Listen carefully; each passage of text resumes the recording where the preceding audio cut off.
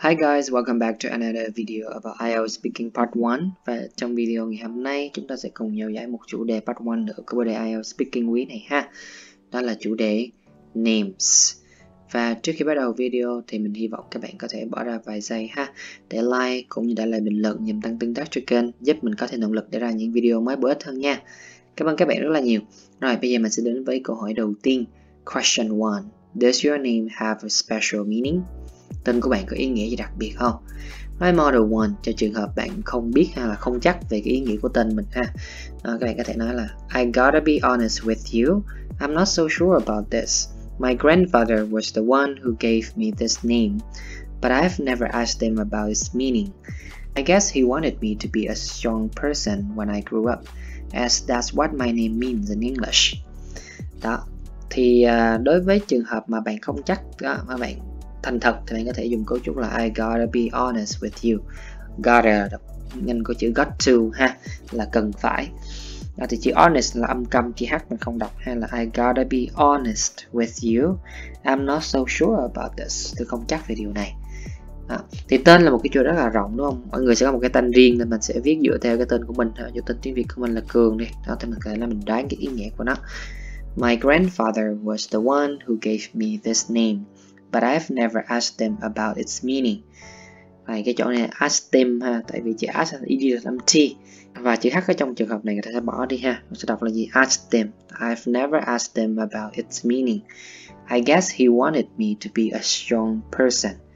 Tiếng Anh Mỹ chữ wanted đọc thành wanted ha. When I grew up, as that's what my name means in English. Nói model 2. Trong trường hợp bạn biết ý nghĩa ha, ví dụ là nữ chẳng hạn. Giả sử bạn tên Huệ ha, thì mình sẽ viết theo thế này. Còn bạn nào tên khác thì bạn đổi cái tên Hoa là được chưa?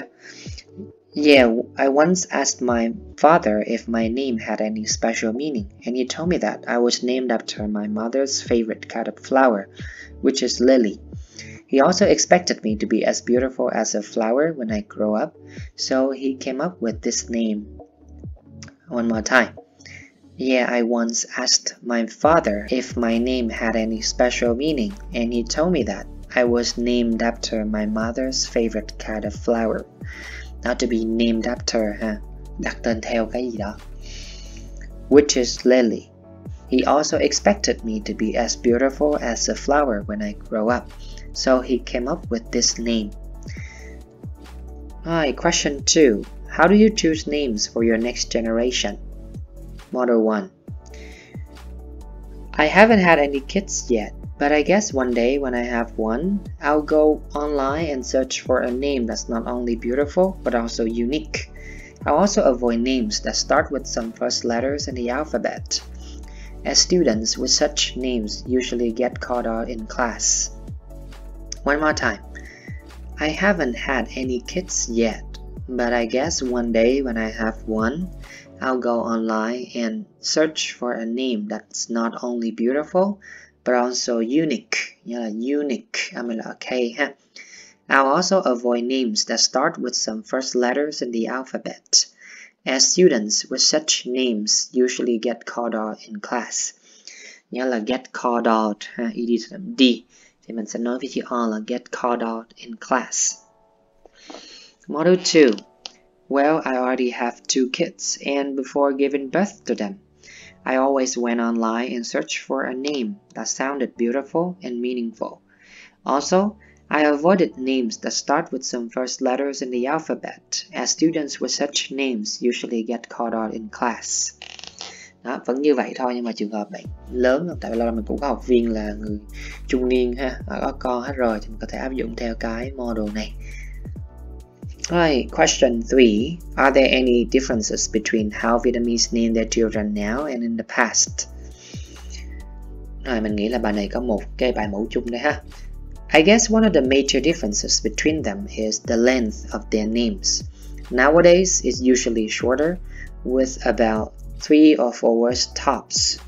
However, in the old days, you might see some ridiculously long names with up to 8 or 9 words. Cái chỗ này mình quên highlight cái chữ top. Sự top nghĩa là tối đa ha, như là maximum vậy đó. Thì đây là gì? I guess one of the major differences between them is The length of their names nowadays is usually shorter with about 3 or 4 words tops. That at maximum. However, in the old days, you might see some ridiculously long names with up to 8 or 9 words. Question 4. Does anyone in your family have the same name as you? Model 1. Yeah, it's my uncle and my cousin. Sometimes it's a bit confusing when we get together and someone in our family calls us. In cases like those, they have to add one more word after our names to let us know who they are looking for. Again, yeah, it's my uncle and my cousin. Sometimes it's a bit confusing when we get together and someone in our family calls us. In cases like those, they have to add one more word after our names to let us know who they are looking for. Model 2, trong trường hợp là không ha. No, fortunately not. My cousin has the same name as my big brother, and every time we have a family gathering, they are usually confused when someone calls them. So I definitely don't want to be in that situation. Đó, mình cũng dựa vào trường hợp trên ha. No, fortunately not. My cousin, nha, cho nên là cousin ha, phải cousin ha. My cousin has the same name as my big brother, and every time we have a family gathering, they are usually confused when someone calls them. So I definitely don't want to be in that situation. Rồi, thì đó là toàn bộ nội dung cho cái chủ đề này ha.